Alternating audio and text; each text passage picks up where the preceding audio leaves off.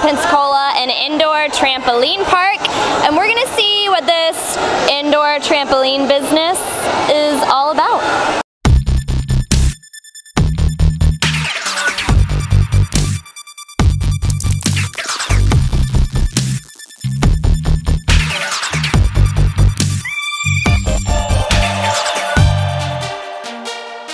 Basically, it's working out on a trampoline, jumping in the air. Everything you're doing is jumping, but it's a workout at the same time.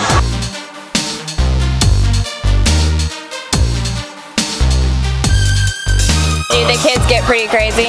Yeah, they get pretty crazy. There's a lot of wrestling and playing going on. I've seen a kid lose both of his front teeth and a kid get a gash right across his forehead.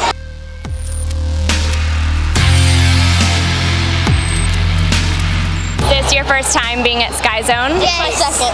It's your second? So you're kind of like a pro. Yeah. My favorite part is when the foam pit. In the foam pit? Yeah.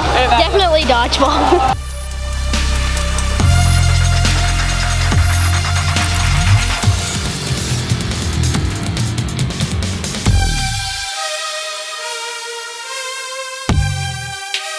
When you do the dodgeball and you cannot get hit with the ball.